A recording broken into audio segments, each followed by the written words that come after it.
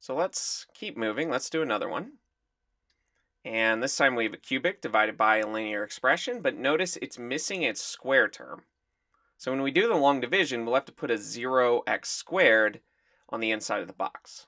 So let me put our long division box, and on the outside, we put whatever our denominator is here, this x plus 1. And on the inside, we have 3x cubed. And like I mentioned, I'll put a 0x squared plus x minus 11. That way we have every term accounted for. And from here, we just move forward with our division. So we're asking, how many times does x plus 1 go into 3x cubed? Or what can we multiply this by to get a leading term of 3x cubed? And we can multiply by 3x squared.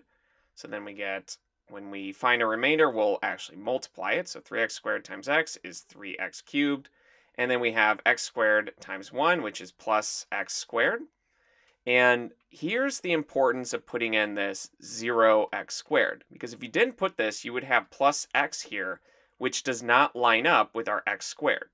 Or in other words, they're not like terms, so you'd end up with a much more complicated expression. So putting in that 0x squared as a placeholder allows this subtraction to be much simpler and to make more sense. So as expected, 3x cubed minus 3x cubed is 0.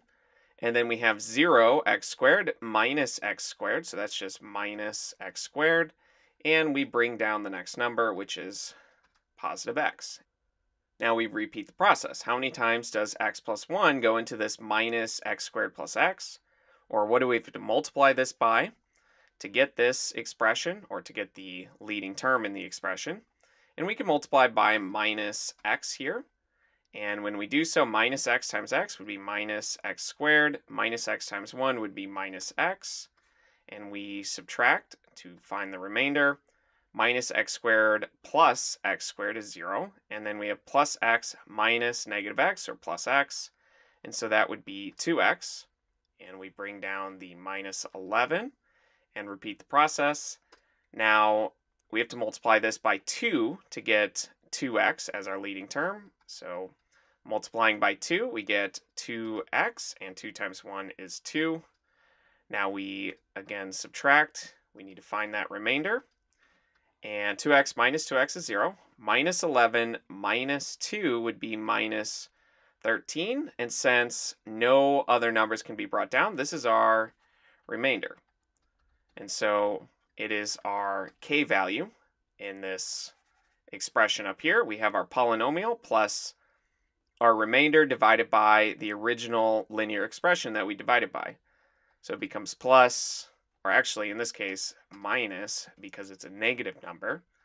So minus 13 over x plus 1. And at this point, you could check this. Just multiply everything that we think is the answer by this x plus 1, what we originally divided by.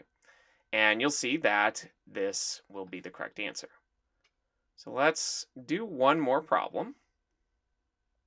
Just to get a better feel for these. These are long problems, but the process is straightforward and it's the same for all of them. You just need to put in those placeholders if you're missing them.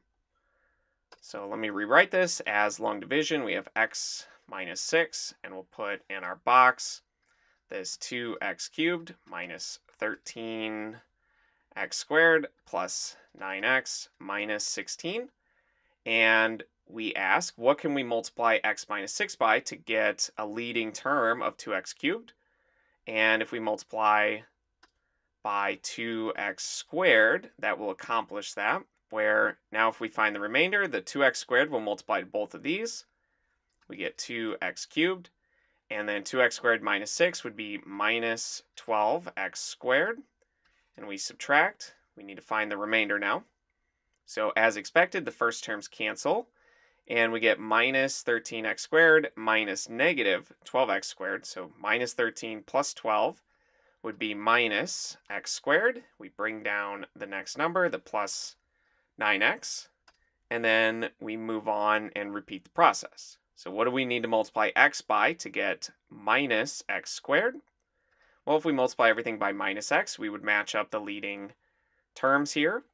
And minus x times x would be minus x squared. Minus x times minus 6 would be plus 6x, and now we subtract. We need to find our remainder. The first terms cancel because we have minus x squared plus x squared. And then we have 9x minus 6x, which is 3x. And we can bring down our minus 16 and repeat this process once more. We need to multiply this by 3 to get this leading term here. So we have plus 3. And we need to find a remainder. So we're going to multiply this original divisor here by 3. And so we get 3x. And 3 times minus 6 would be minus 18. And we subtract. We need to find that remainder now. 3x minus 3x is 0. Minus 16 plus 18 would be positive 2. And since there's nothing left to bring down, this is our k value, which is our remainder. And so we can write plus 2 over this x minus 6. And this will be our correct answer, though, of course, we'll want to multiply everything by x minus 6 just to check our work and see if we end up with what's inside this long division box here, this dividend.